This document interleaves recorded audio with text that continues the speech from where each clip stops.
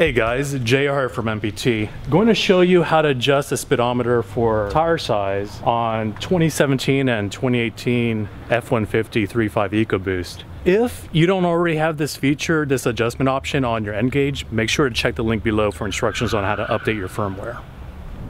All right, we're going to click on tuning. We're going to scroll down to module config.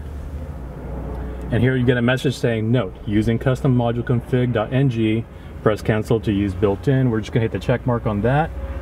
And now we wanna turn the key on, do not start the engine. Key is on. And now we got another disclaimer warning, use at your own risk. These parameters may damage your vehicle. You know, they just gotta play it safe, not a big deal. I'm gonna hit check mark on that, accept that. Found one blocks, 2 parameters. Next screen will allow you to edit them. Hitting check on that. All right, so right away, you see tire height in inches. You also can adjust axle ratio in there as well. Today we're just gonna do the tire height. So you can go up or down, real simple.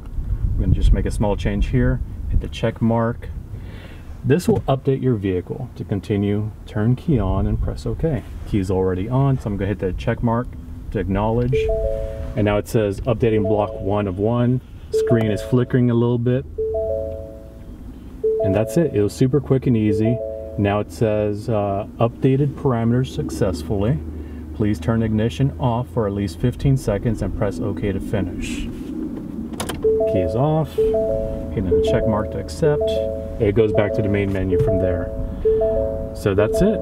Very easy, fast adjustment for tire size so that the speedometer is correct on the 2017 and 2018 F150 Ecoboost, running an MPT tune on an NGauge program. Have a great day.